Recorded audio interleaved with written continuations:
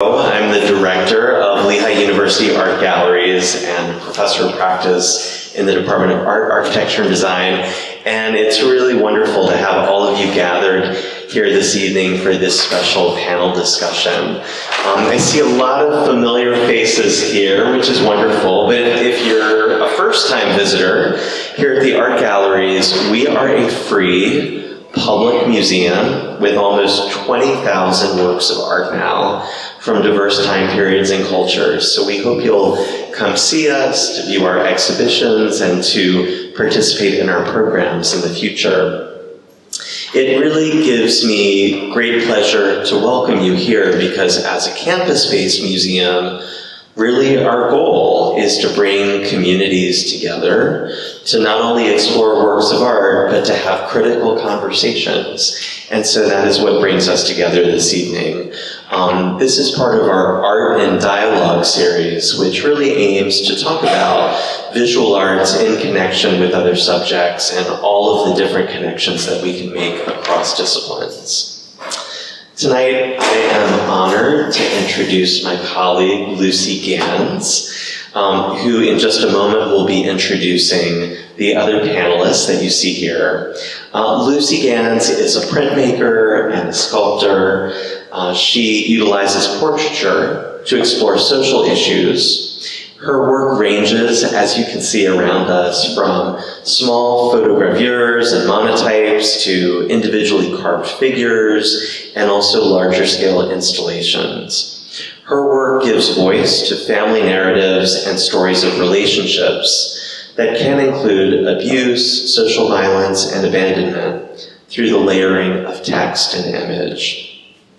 Lucy Gans's work is in many public and private collections, both in the US and abroad.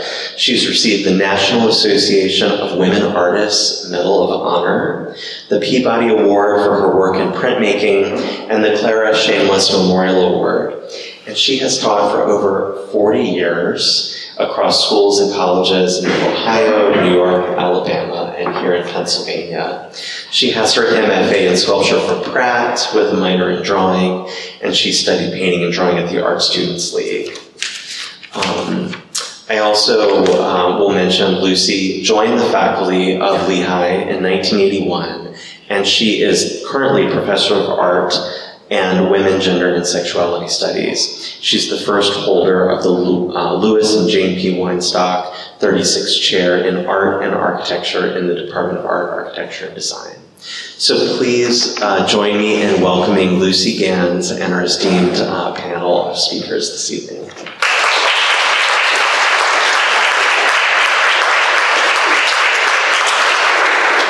All right, so I have, I'm just going to use this one, unless I turn it off.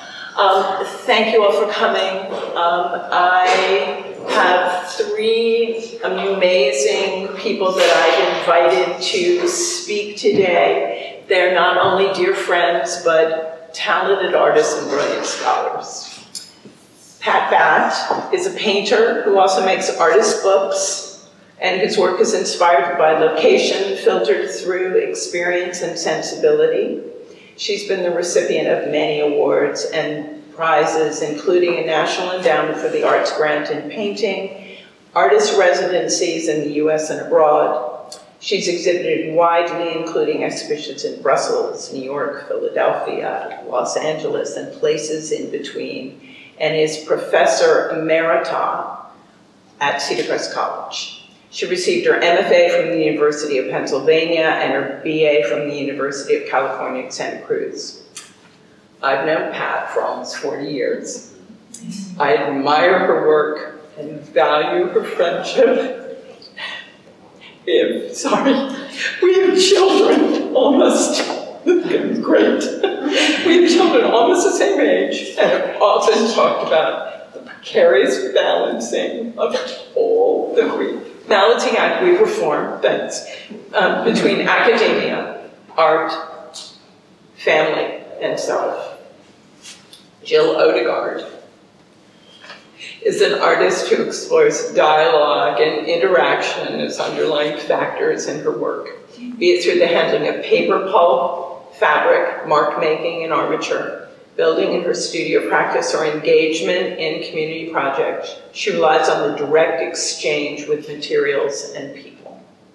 Jill Odegaard is a professor and chair of the art department at Cedar Crest College in Allentown. She earned her MFA from Minneapolis College of Art and Design, in Minneapolis, Minnesota, and her BFA from Minnesota State University at Moorhead.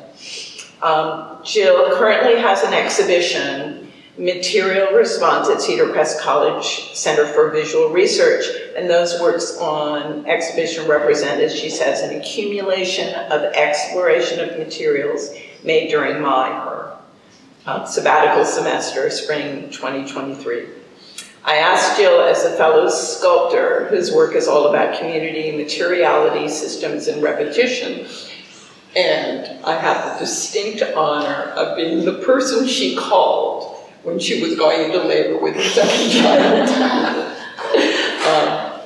Suzanne Edwards is an associate professor. I'm so good with it, so I want to, I promise not to get it right. Suzanne Edwards is associate professor of English and women, gender, and sexuality studies here at Lehigh.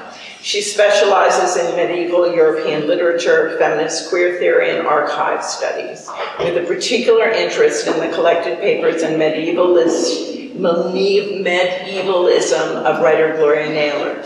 Dr. Edwards has a BA in English and music from Amherst College and her MA and PhD from the University of Chicago.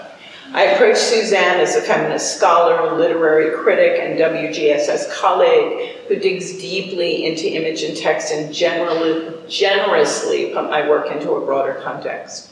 She and both her children have visited my studio several times and are the proud owners of some unfinished and finished work.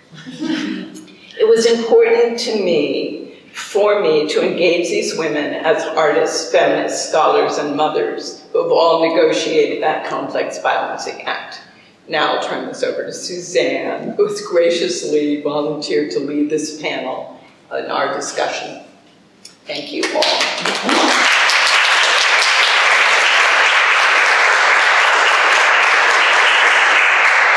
Our plan for this afternoon is I'll ask a couple of questions for our esteemed panel to reflect on, and then we'll leave some time at the end for you to ask the questions that you have. As Lucy mentioned, my entire family are big fans of Lucy Gans' art and artwork, and I think the focus of the panel today on the personal and the political suggests that that fandom has political ramifications. The idea that the personal is political emerges out of second wave feminist activist insight that women's private lives are intertwined with larger social structures. The idea, which was revolutionary in the 1960s, is that women's relationships with spouses, with children, with female friends, are not just domestic concerns removed from the public sphere, but rather themselves sites of patriarchal oppression and also resistance. So our first question today is, how do you all, including Lucy, see Lucy's art engaging with this feminist history, reinterpreting the idea that the personal is political?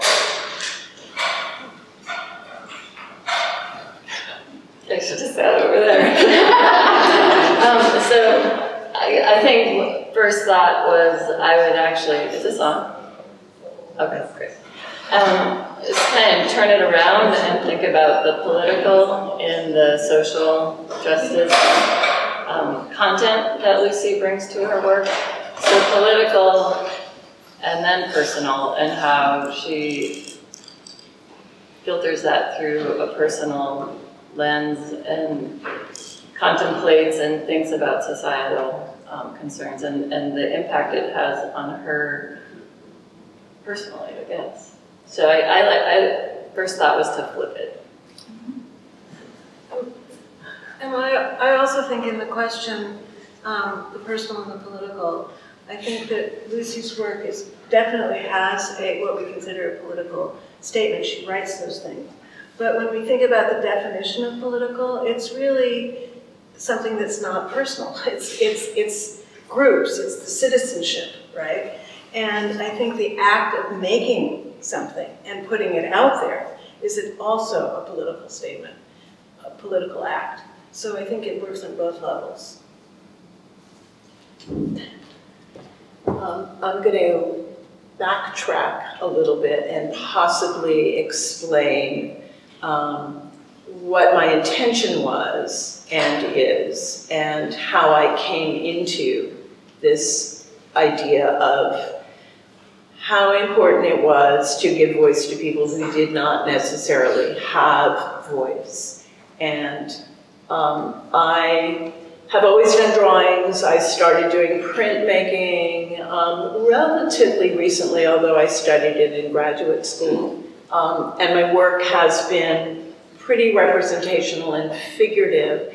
And somehow I always felt with figurative work, there had to be some kind of context. Just as I think of people who do landscapes tend to be sort of environmentalists, and I think that what happens a great deal when you are doing figurative work, you think about the people you are representing and also the people who you are not representing, but you are representing their voice. So I did a project in 2007 called In Our Own Voice, and in that project I interviewed a lot of survivors of domestic violence. My intention was to do a gigantic installation. It was gigantic for me. It was in that studio. There were 300 heads, and they were mic'd with these voices of these women who were telling me how they had survived, why they had not left their abuser, how this started, all of these very intimate details of their lives. And there were things that they were not speaking out about. So I taped them, I used their voices, and I did the installation. There's a little corner of it over there. You can hear their voices on Spotify. But from that, I've always been concerned about women in the workplace, how we negotiate all of these different things. But from that point is when I started doing so much more research on violence against women. And then that spilled over into violence against children, etc. So I started getting more overtly political while still balancing the narrative of me and my family, and how that also is a voice that needs to not be shouted, although I'm shouting now, but written almost invisibly sometimes into my pieces. So I'm gonna stop. So I think, you know, one of the things that your response raises, Lucy, is the ways in which your art is speaking with different communities, both in your own domestic environments and broader communities in the Lehigh Valley. I think one of the things that feminist histories do so well is to center their relationships among women. The ways that women have taught, supported, and often generously critiqued one another. So one of the things that I wonder from the three of you is, what's that history here in the Lehigh Valley? How have feminist artists, the three of you in particular, supported each other and each other's work here?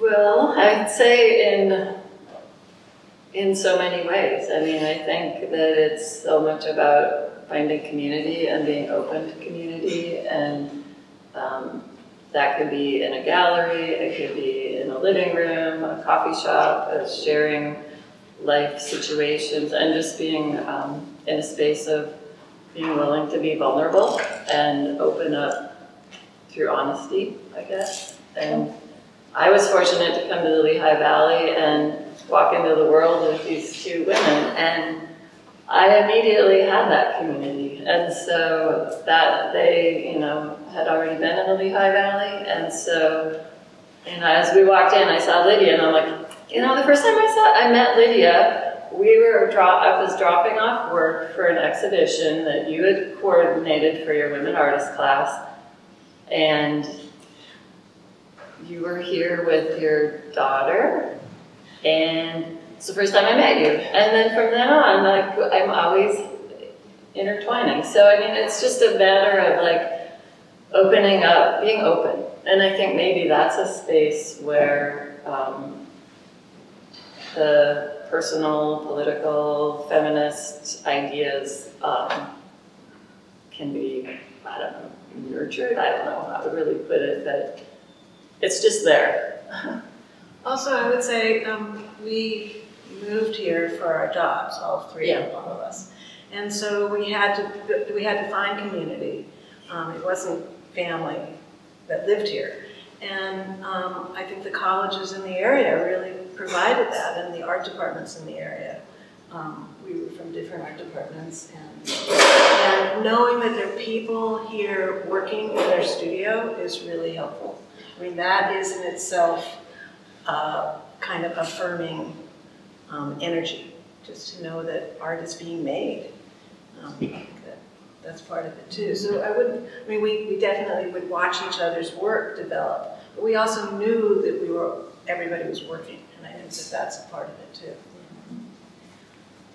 And the other thing is sort of showing up for each other, which is incredibly important, and we try to do. And Pat has hosted all of us so many times on their beautiful place, and we just look at their work and talk about our children and talk about what we're doing and the food and have a wonderful time. So I would sort of credit you too for being sort of the center of our art social community, etc. But it's true, the universities, when I got here, I was in an all-male department. They had never hired a woman in a tenure-track position in my department before, and I was searching, really searching for other artists to connect with, and made the connection when got to know, and we have sort of formed a little group of all the sculptors in the Lehigh Valley that teach at the schools in the Lehigh Valley and get together and talk and exchange, etc. But that's that happened. And I think that community ethos has had a transformative effect on Lehigh. Part of our institutional history that maybe not everyone here knows is that Lucy was central in developing the WGSS program here at Lehigh. And can I just see like a show of hands, how many of us are affiliated faculty, graduates of the program, students currently in the program, majors, people who've taken a WGSS class, people who want to take a WGSS class. I just think that sense of feminist community has created a home for so many of us here. And even though I didn't meet Pat and Jill until last week, I have a feeling that community is one that, you know, without the one that you had, I think we wouldn't have the same one we have here. So I'm really grateful to all of you for that. Maybe that brings us to a question more broadly about the way that art, feminist art in particular, broadly engages with questions of the personal and the political. We've talked about Lucy's art, but I'm curious, Jill and Pat, how it plays out in yours, what other feminist artists you think about, and maybe at the largest scale, why is art an important site for thinking through this feminist perspective? So I would say, thinking about my work, I first say, oh, I'm not a feminist. My work isn't feminist work. It's not, you know, it's not political. And then we were sitting and talking, and all of a sudden we reveal, like, it is political, because political means, in my opinion, is to have a voice and to speak your voice, and to do that through art, for me, and find purpose and sense of validation in myself through my work. My work has no specific relationships to like social justice and things. So sometimes when I put my work next to Lucy's, I'm like, we just talk a different language, but we really, we don't, you know? I mean, we're committed to our work, and I think it's really about finding purpose and validation, which is very much part of the feminist movement. Yeah, but Jill, I also think with your work, it's so much about materiality and putting things together in such a way that reminds me so much of women's work, embroidery, even though it's not, and small pieces that you put together to build larger pieces, and they're so tactile. And when I think into the history of women artists, it was very often women that were playing with paper, playing with wire, playing with these materials, taking those kinds of risks in non-traditional materials and forming them into shapes and forms, etc. So, anyway. Sorry. Thanks. Thanks, Lucy. No, she's validating me. I would talk more about from the narrative point of view, where I think the narrative is both extroverted or political, if you want to call it that, and personal. And I would say my work, there's a narrative element to it. I make books, and books naturally have a start and an end, and I see that as a narrative. But I also tell myself stories as I work. And I use my work as a way of remembering things. And I think that work in itself is a way of remembering or never forgetting, is another way of saying it. So I think those are all links that maybe we have. Yeah, and I also see with your work very often, I remember you talking about taking walks and coming up with colors and talking to yourself and then coming back and recording that in your paintings that are not, you know, they're not trees and they're not a path, but they're the colors that you've seen and how you're arranging them, and they're just, so there is a narrative there, but it also makes us look at your work and go out and, whoa, that does really feel like that cornfield with that little bit of blue, even though it's not, you know, so anyway, and yes. And I would say another part of all of our art making is paying attention. Yeah. And I think that we are paying attention, we want the viewer to pay attention, and we want to acknowledge how wonderful paying attention is, you know, so. And difficult. Yes. So, and I think that that's part of it. I think when you are making art all the time, and it's what you do, you open yourself up to things and you hear and you listen and you pay attention, and unfortunately you get all of it. So, which is sometimes probably how I ended up by doing those horrible pieces on school shooting. So that's, you pay attention. You can't help but pay attention, and certain things stick you right in the eye like a needle. So I'll pass this point. You know, one of the things about kind of finding balance, and like all of us have jobs, family, artists, like all of these roles in our life, and just trying to figure out how to do that. And I think each of us have approached like it in a different way. And I think that that is, in a way, it's sort of a statement on how to maintain that that path of an artist, when that path is all the time trying to be like torn down or, you know, brushed away. We're just trying to always stay on that path, and, you know, process, techniques, going to residencies. I mean, it's just really trying to find that path of balance, I think, is super important. Yeah. Right there. Did you want to say something else? Nope. Well, I just want to say what I heard, which was that art is a way of paying attention, and that mode of paying attention is itself political.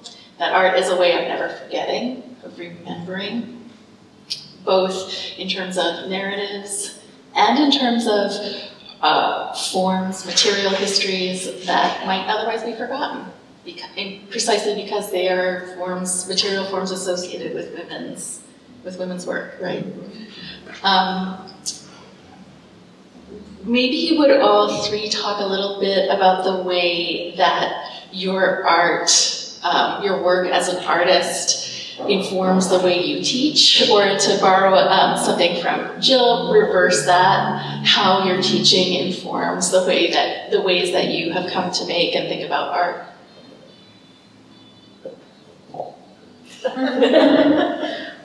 Well, I'm not teaching anymore, but as I was teaching, it's very important that you teach what you believe. And so you have to teach from a place that you're interested in, and that ultimately starts with your own work.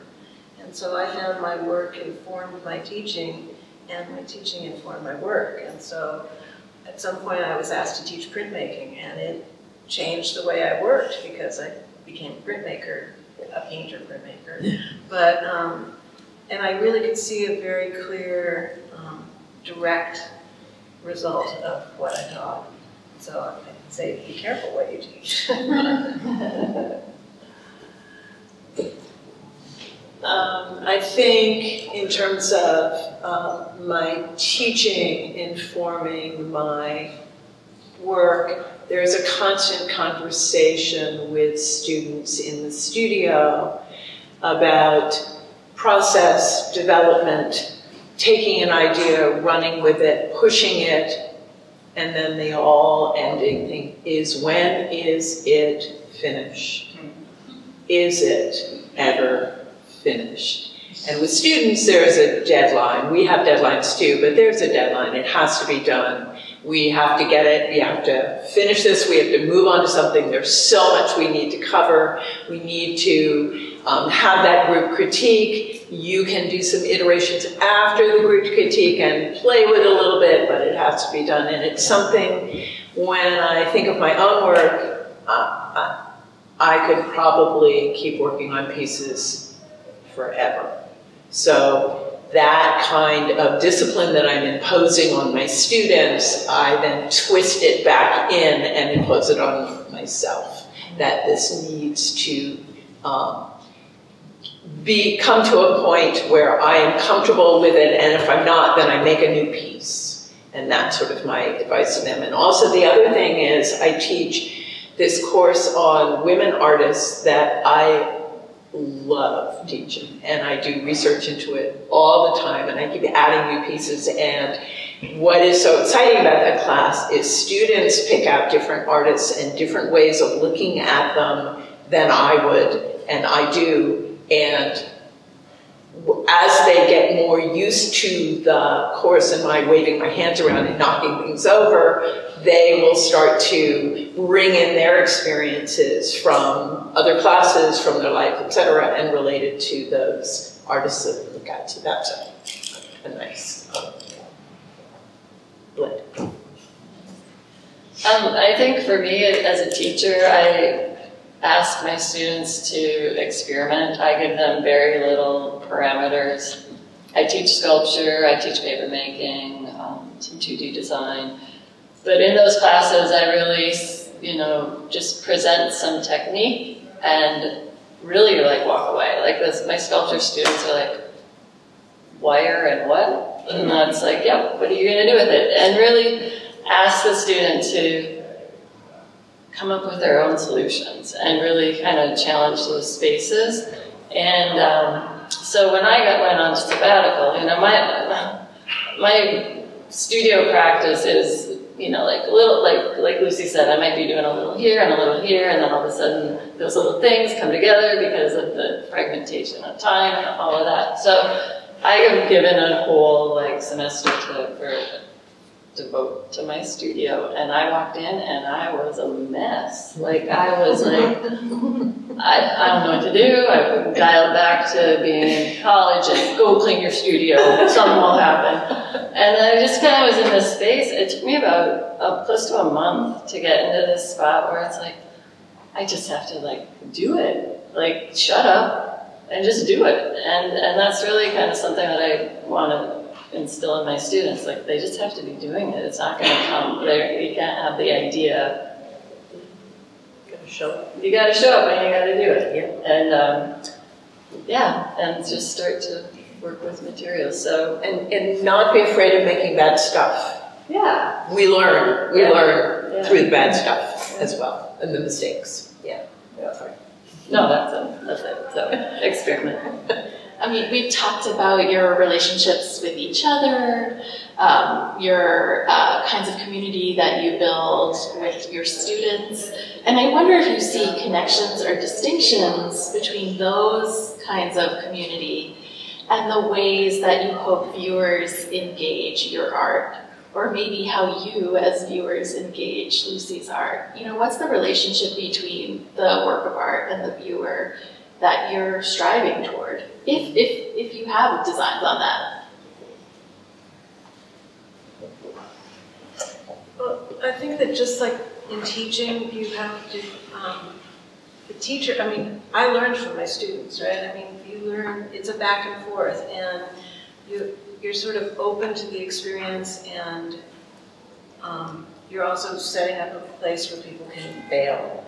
And failure doesn't mean getting it wrong, it just means it's an angle that you wanted to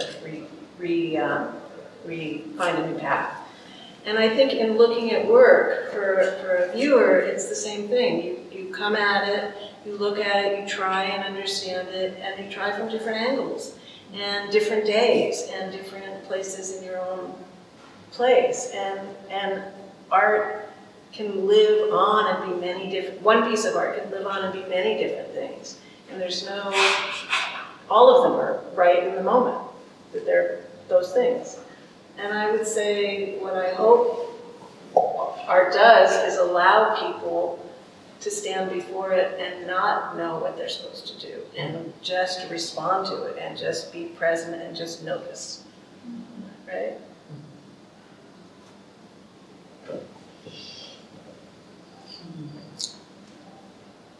I'm always a little bit, and when I started putting text into my work, I was a little bit concerned that people would read it instead of looking at it. So my text is a veil behind, sometimes it's overt, but most of the time it isn't, because I really don't, it's not necessarily my voice. In a lot of these, clearly it's my face. I'm just a stand-in. But I really want those letters, those images, those gestures to not be about me and my interpretation, but to be able to be something that's more, that sparks something in you, that you can look at it and say, oh, is that, you know, I remember that. I love that touch. I can remember feeling that way about my child. I can remember those letters I wrote. Do people write letters anymore? Or different things along those lines? Or really that's a statistic? You know, those kinds of things. So I'm hoping that my, it sort of is a little weird for me to keep looking at my face around. I'm sort of going to go like this, but I really do hope that I'm approaching someone so that they can look at it and learn and listen and interpret it in their own way, not in mine. So most of the time, the titles of my pieces are just a line from the text. It's not necessarily what the piece is about at all.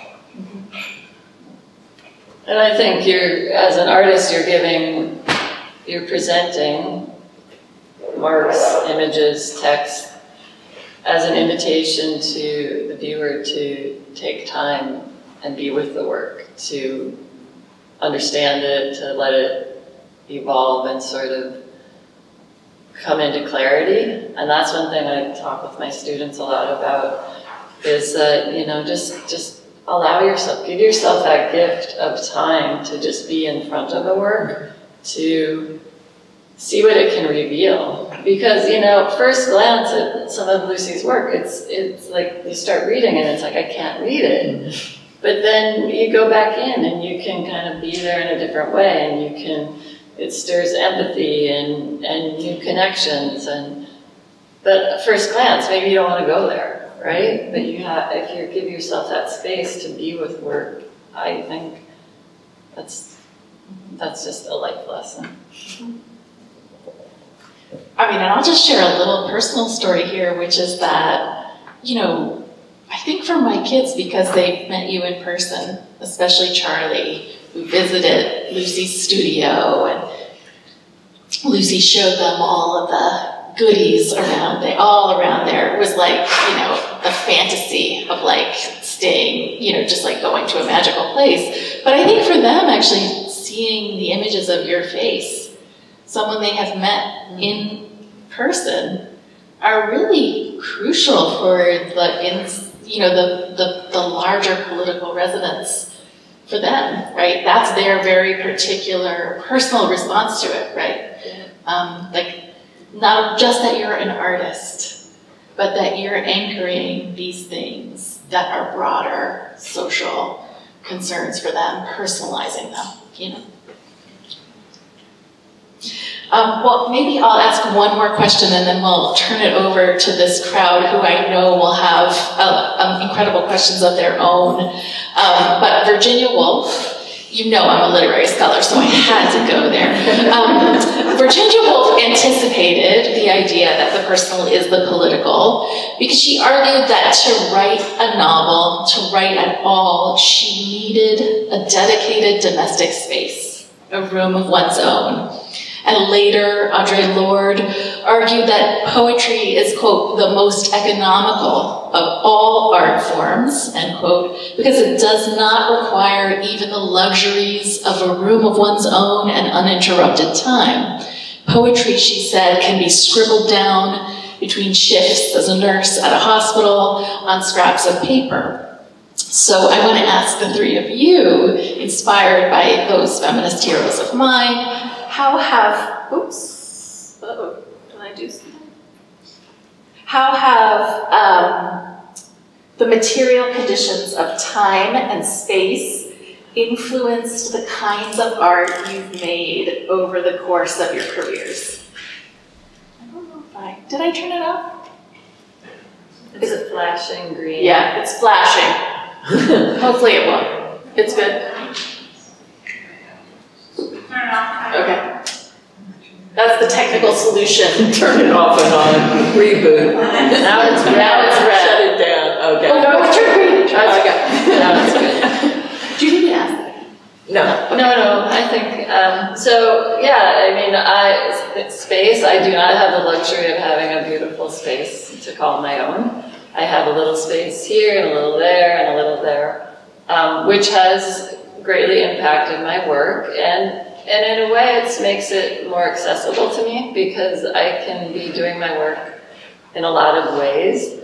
I can do my work when I'm riding the Beaver bus into New York, when I had my studio in New York, or I can be sitting on the couch watching TV and bending wire at the same time, and just being like around my family. I can be visiting friends and take the work out to the patio. I mean, it's very accessible in these spaces. So I think that it's actually been, I don't know, circumstances just sort of make the work, I guess. I don't know where I'm going with that, but. I think that the space that I have had as studios has had a profound effect on my work. When I had a large studio with large space and a sweepable floor, I was doing more sculpture. When I had a smaller studio, I did smaller work. When I had children, I remember doing tiny little pastel drawings with my son in the, yes, I used a playpen, in the playpen, and I would go and work, and then I would look at him and I would pick him up and do things, and I noticed that I stopped using white clothing on him because there were so many fingerprints of ink and stuff. So I worked smaller and put things together. And the studio that I have now up in Building C has been primarily for me a printmaking studio and sculpture and everything. So I'm sort of babbling, but sorry. But it has had a profound effect, and the whole thing of time. It's true, we're so used to our time being fragmented that we can grab an hour here, a couple hours here, we can go look something up, we keep notes, we do that, and when you all of a sudden are on leave or in a residency and you don't have to cook dinner and you don't have to do this and you don't have to teach your class, any of those things, it sometimes is incredibly liberating and paralyzing at the same time. So I know that before I'm going on residency, I have so many obsessive plans. I don't follow them, but I want to make sure I don't waste that first day, that first week, etc. And sabbaticals are the same way, so it does make a big difference. Well, I'm somebody who needs, I'm a Virginia Wolf. Yeah. I need a room of my own, and I've had it. I've been fortunate enough to have it. So I have a great studio.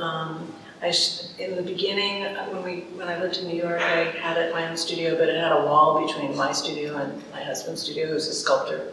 And I found that a little problematic, because every time the power tools, first of all, I needed a full wall because I couldn't get the dust in my paint. But every time the power tools went on, I just sort of wanted to hear if there was a scream afterwards. So I have a separate studio that's mine, and I do work, I have strategies to work. So I have if I have a small studio, I make small postcards that I send to myself. If I have a big studio, I do other things. When I was teaching, I would maybe start a new painting every Thursday. I wouldn't finish it, but I would start one. Just strategies that get me in there and keep me going. And I continue that. And that's one thing that it took me a little while to learn, is you had to really make space and say that your studio work is important. You need this time. You're not going to answer the phone. You're not going to look at an email. You're not going to do that. You just shut things down and have that, even if it's only 2 hours. Even if it's, one afternoon a week for a couple of weeks, you have to carve that time out. And I found for me, it's better if it's sort of the same time period each day or every other day or something, that I'm not so good if I could do it first thing in the morning and last thing at night and in the middle of the day, etc. Although we steal hours whenever we can, but it's best if you set up a sort of schedule for yourselves along those lines. Yeah, sort of. Or in other words, reclaiming your time is a political act. Well, I'm so grateful to be in conversation with the three of you, and I know this audience will want to be too. Who wants to ask the first question? And Stacy, should I just bring the... Yeah. I can run around. Or I can do that. Yeah. Who wants to ask a question? Jen.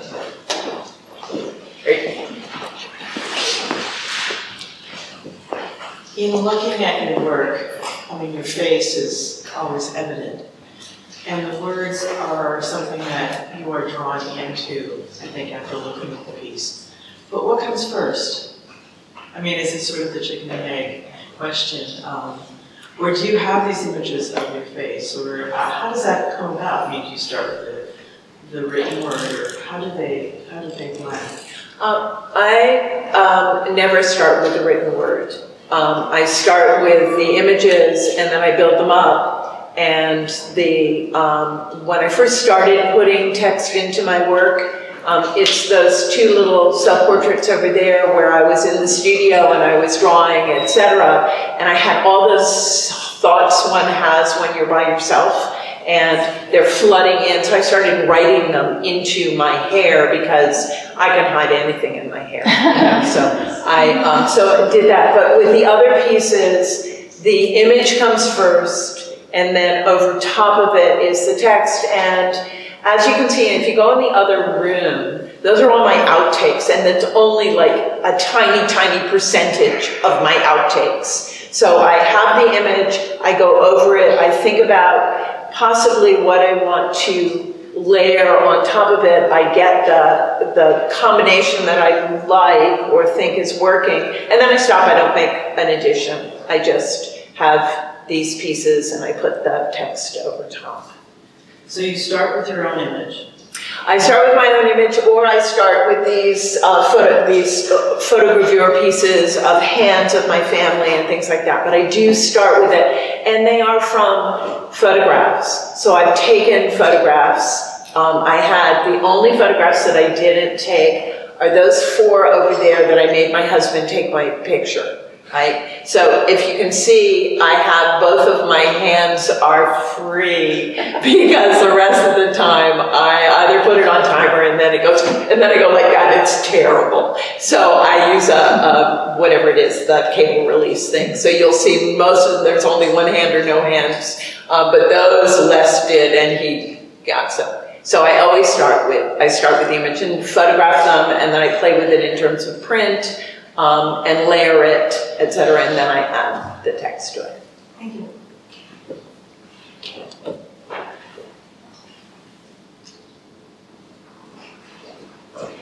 In shout. Yeah, Monica, you got a question. In shout. So I'm really interested in the discussion we're having about activism. Well, and I've been thinking as well about the interest in artivism that I see moving through a number of classes on campus. And of course I know art and activism have a very long history, but I do think there's something about this moment that makes artivism very appealing to be part of, whether as a creator or as a viewer.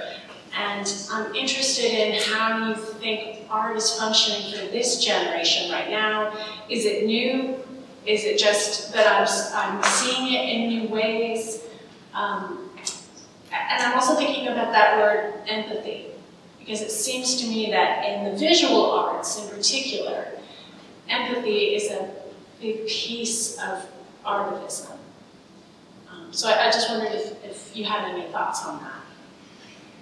I am so, I mean, the joy of teaching is that you're around people that are so optimistic and full of energy, and I think for them, this whole movement of being able to combine their art, however they do it, with a purpose and with interventions, with things that they are passionate about that are political. So I think that this generation will be pushing this, and it speaks to them, and it also gives them a kind of voice. And although I hate to bring it up, I think that social media is a way for them to get work out there and also get an exchange. Now, it may just be one piece that they're pushing there or seeing or resonating with, but I think that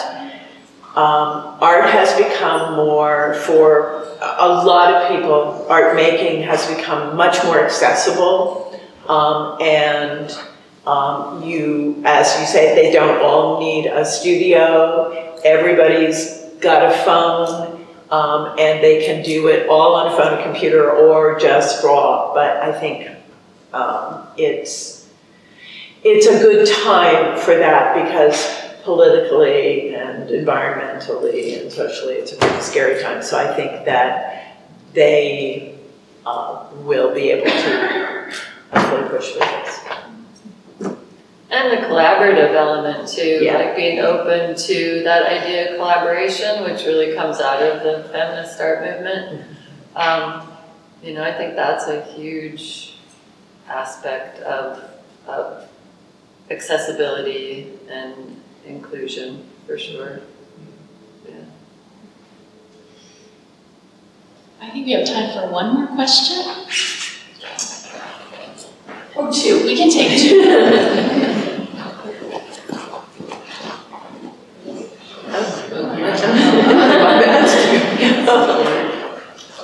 So I guess you guys could all answer this, but how has, I mean, you guys have all been artists for a really long time, so. Really long. Like, you know, it's not your first few years as an artist, you've been teaching, you've been developing your own sense of style. So how has your art sort of transformed over the years, like as you first kind of got into, I don't know, printmaking or imagery or photography or this writing style? And how have like certain events like COVID, for example, kind of taken it for a turn or introduced new ideas you hadn't thought before? Who wants to start? I can say, you know, my early work was much more, I don't know, more, I felt like it was much more intentionally personal, kind of metaphorical in a way. And when I started teaching, and I was teaching 2D design, it opened up this whole world that I first was introduced to as a student, and it was the foundation elements of design, elements and principles of design. And as I started to really focus on that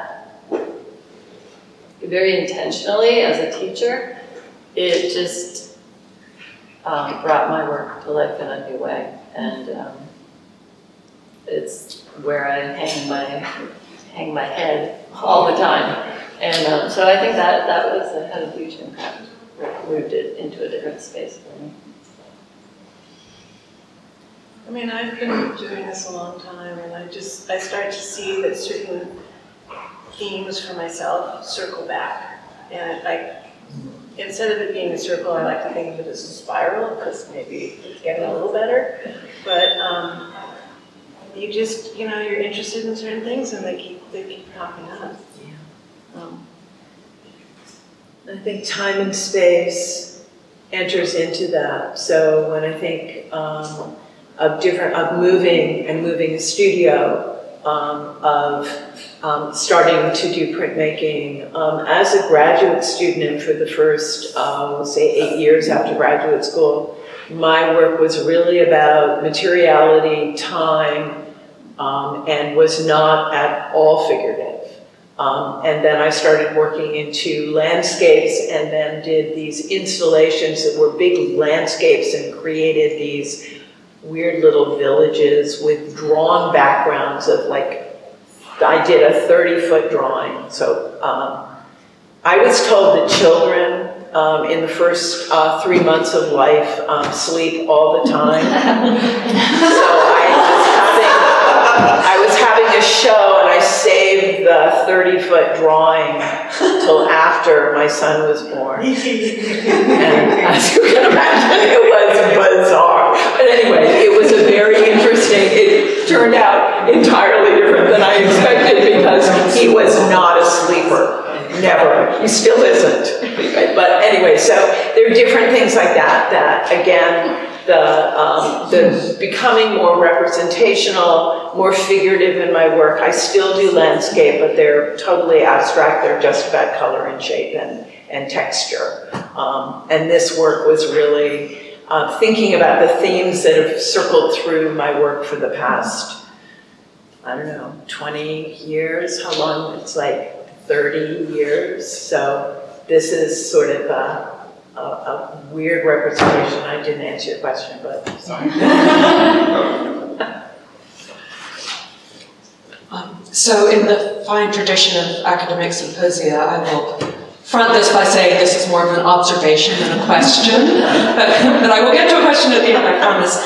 So I'm a cognitive scientist, a cognitive psychologist, and in listening to the three of you talk about your work and the implications of it in your community, I can change studio to lab, and I can change piece to paper, or to experiment, or to whatever it may be. And I feel like the power of the themes that you're talking about, attention, the memory, the process of working in little bits here and there, isn't what artists do, it's what we all do. Exactly. And it just feels so refreshing to hear it from another standpoint and to say, yes, we are all doing this. And then it prompts me to think, where am I potentially political in studying human multitasking? How would I think about that in a political frame? And so the fact that these experiences and kind of what it takes and how we do it are crossing the disciplines, my question will be, where is that interdisciplinarity for you? And of course, it's a term we hear all the time at Lehigh now, interdisciplinarity. But do you find that the thought of working in the political spaces suggests to you that there is a connection to be made in doing work with a scientist or with a politician, or where do you find your art connecting in other ways? So that will be my question, but thank you all so much for connecting in a way that was great at the end of a long workday. Well, I think ultimately it's a conversation. And I'm having a conversation with the piece I make, but the piece and me are also having a conversation with everyone. And conversations can happen between all different disciplines and between all different people and between all of that. So that's what I hope, it's a conversation. And it's an open-ended one, too. I have to say that I learned an incredible amount when I was doing the Interim Words project. I had to go in front of the IRB.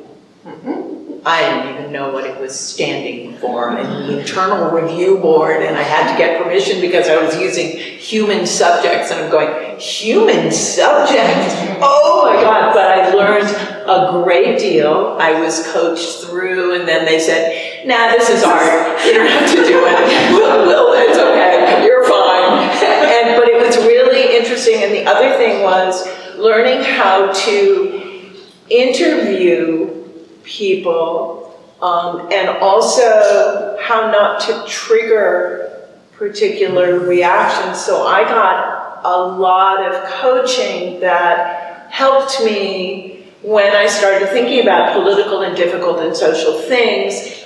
I need to back up and not just get in your face and ask you all of these questions, but think instead, put myself in your shoes and say, okay, I need to be more empathetic. I need to understand what you are thinking and seeing and how you may interpret it, and step back and let you have the conversation. And as you know, it's really hard for me to let people get a word in edgewise. But anyway, it was really, so that to me was a start for this whole sense of conversation between other disciplines and how do you get that work done in your field. Wow. Oh my God, I could never do it. Anyway. And part of my work, so I go into the studio and I'm with my material and I'm responding to the material, and that's that me time of, validation and all of that. But another component of my work is community engagement, and that came about through teaching a women artist class and thinking about the sense of collaboration and being open to connecting and doing work with others. And so that whole arena draws from all sorts of disciplines: interactions, psychology, sociology, communication, which I think is one of the kind of most exciting things about art and social practice, is that we are able to have those conversations and draw from other disciplines in a really rich manner and intentional. Well, I want to thank you all for being a wonderful audience. I want to thank especially Stacy Brennan for organizing everything. And I know that you will join me in thanking our panelists, Jill Odegaard and Badt, and especially in celebrating Lucy Gans.